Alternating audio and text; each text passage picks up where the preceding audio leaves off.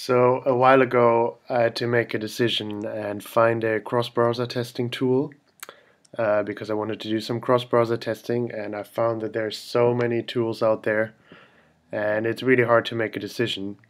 So that's why I wanted to make this video to compare two tools that I found especially interesting. So LambdaTest versus cross-browser testing. Um, LambdaTest is a fairly new product developed by a startup, while cross-browser testing is a bit more mature. You might notice that I'm not covering the market leader, which is BrowserStack, and that's because cross-browser testing is quite similar in its features, but it's a bit cheaper in certain price tiers. So like I said, LambdaTest is a quite new product, but for the fact that it's quite new, it's already very feature rich, and it's also cheaper. And the main difference between the tools is that LambdaTest is running only with virtual devices, so all the testing is done on virtual machines, while cross-browser testing has more traditionally real devices, which obviously is more difficult to sustain the infrastructure for, which is why the tool costs more. So I think in the past, real devices was definitely the choice to get the best results for cross-browser testing, but now I'm not sure anymore. I can't really see the downside of using virtual devices because it's cheaper. Also, it will be easier for Lambda in the future to set up virtual machines in different parts of the world, which means you will be able to test from different virtual devices, test the applications, what they actually look like, served to different locations in the world, which I think they have on the roadmap. And that's something that's really difficult to achieve for real devices. But anyway, if you have any strong opinions about virtual versus real devices, please let me know in the comments. What else? So they both have really good browser coverage. LambdaTest includes Yandex, which is one of the main browsers in Russia, while cross-browser testing includes UC browser, which is big in China, if you're testing for those countries as well. Apart from that, they have all the usual browsers like Safari, Chrome, Windows browsers, etc. LambdaTest has a lot of integrations for bug logging, so an insane amount of tools like Slack, Asana, etc., where you can take a screenshot and then log a bug directly in your tool. While cross-browser testing has also some of these integrations, but is more heavy on the integrations with testing frameworks like Cucumber, Protector, etc. The standout feature in cross-browser testing for me is the record and replay, where you can log into the web interface and then record your test, and then you can replay it later. And the cool thing about this is you can replay it in parallel on several devices, so you don't need to do all your manual testing. If you don't have automated tests, you don't need to manually test every single browser, but you can record your test once and then replay it across different devices. Yeah, on top of that, if you want to implement automated testing, then both of the tools support that. It's quite... I haven't tried it out, but for LambdaTest it's quite new. It's in beta. While cross-browser testing, I'm assuming it's more mature, but I haven't tested it out. One more thing, LambdaTest has a really low threshold of entry. They have a free plan, so you can test for 60 minutes per month for free. While with cross-browser testing, you have a free... You can sign up for a trial period. I think it's 14 days, but then after that you will have to pay. Although they have a freelancer plan, which makes the entry quite cheap as well. Okay, so let's take a quick look at what it looks like to use those tools actually. Starting with LambdaTest actually. So we're going to take a quick look at the real-time testing and the visual testing here. So let's take a mobile device. I'm gonna take an iPhone 8 and start a test. It's loading.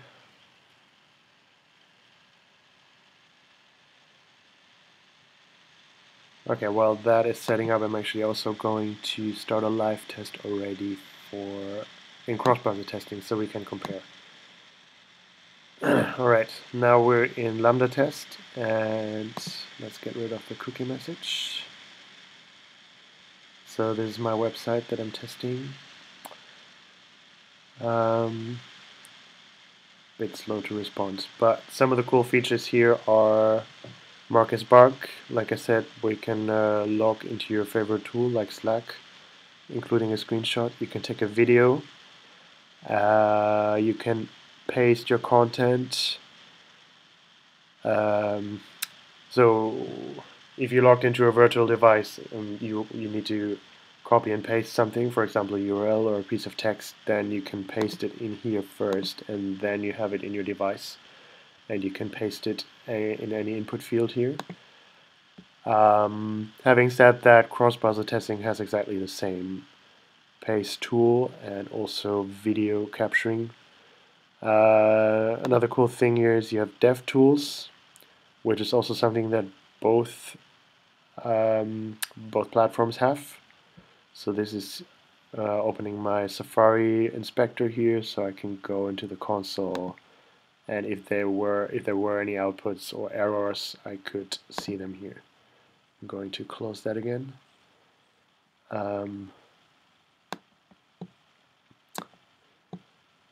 Yeah, so that's it for the overview here. Let's start that. There's also a Chrome plugin for both of those tools actually, where I can, if I'm on a website that I want to test, then I just open the Chrome plugin, say, okay, now I want to test Opera on Windows 10, start a test. So both LambdaTest and cross-browser testing have that. Cool, so let's give it a go. This is the live testing, cross-browser testing. Oh, I feel like something has gone wrong here. Let's start it again. That was not good. Let's take an iPhone again, same device, run test.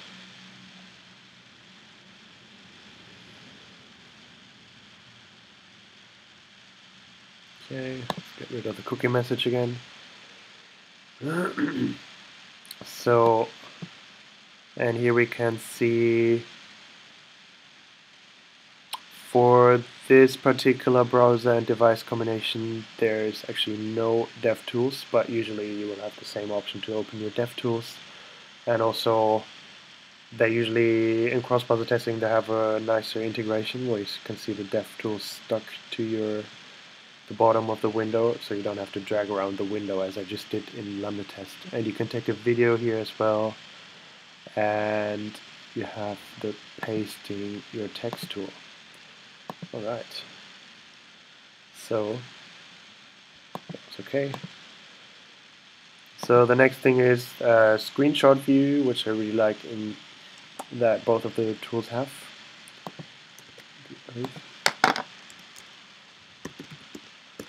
I'm gonna enter my URL here again. So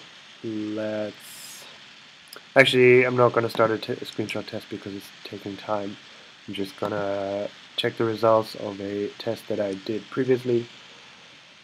So here we have some browsers that I checked before starting the test to take screenshots in, and I can set one of them as a base browser and then compare all the other screenshots against that screenshot, which is something that I really like, and it's a very nice user interface. So let's start with this. So this is the base that I just set, and now I can just scroll down and see them in parallel, and yeah, this is really nice. LambdaTest unfortunately does not have that because their product is newer. One thing here, you can see that the cookie message is repeated several times, even though I believe when I did the test I checked that static elements should not be repeated, but this doesn't seem to work very well. Let's take a look at this. I stopped the test, but it's still running. So let's go into the visual testing here, and this, let's start. Okay, so I did previously take a test. I did previously take screenshots, but now they seem to be gone, which is concerning. So I'm going to start a new test here.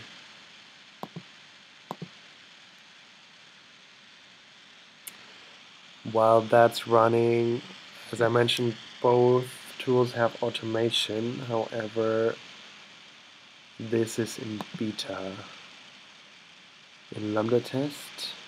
So, well, actually, it's not launched yet, so they will notify you once it's there. CrossBrowserTesting already has automation. While we're taking the screenshots here, and now it's gone. So that's slightly annoying. I started my screenshot test, but now I'm not sure how to see the results.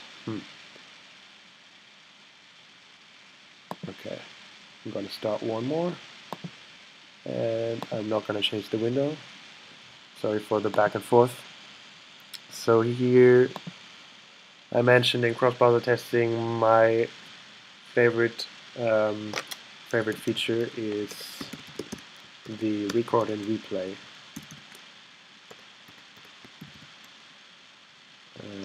Sorry.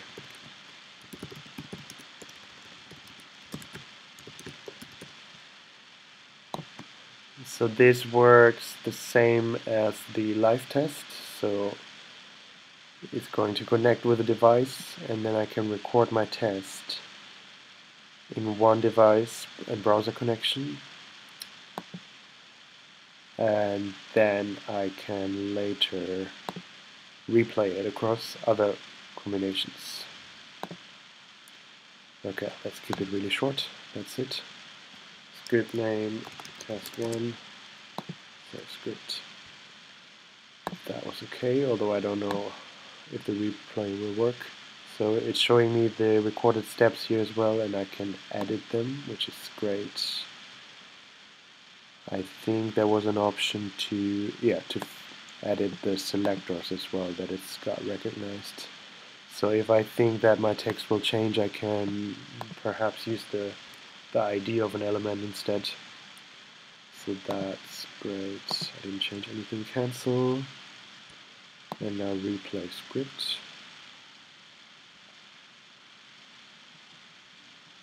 Select a browser to replay, and now I can replay it in.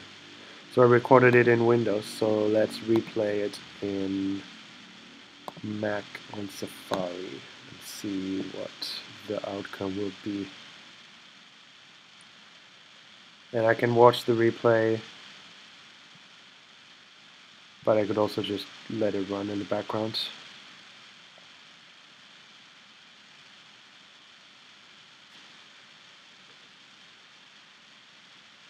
Cool, so that worked. The cookie message is gone. And now it's providing me with a video. So yeah, this feature is really cool.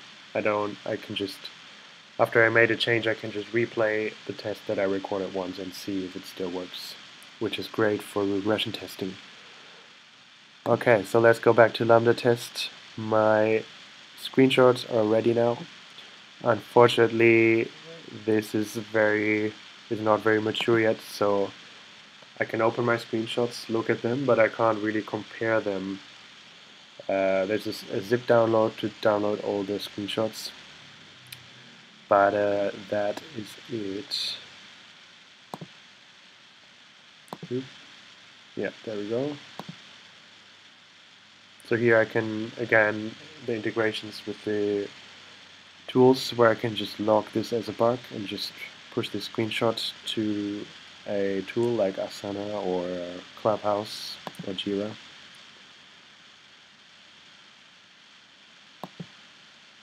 Okay. And here we can also see that the cookie message is repeated. Close. But what I actually wanted to show is that you can activate Smart Scroll here, which should actually not repeat static elements. And we can see that it is activated, so I'm not too sure. That doesn't seem to have worked. But usually if you have a sticky menu at the top, then it will not be repeated, which is very great, because otherwise you just have your screenshot where you scroll down and you see your sticky menu repeated many times. Okay, so this is it for my short demo. So I can't make the decision for you, but I hope this was useful for you to get an overview of these tools. And I both really like them. It just depends what your preference is. Are you willing to spend a bit more money for a mature tool, or are you willing to go with this and go with virtual devices? One more thing that I really like about Lambda is, well, because they are a startup, they're really responsive to feedback. So I've heard that they've added a lot of features recently just off the back of feedback that they got from the users. So if you like that, then perhaps give LambdaTest a go.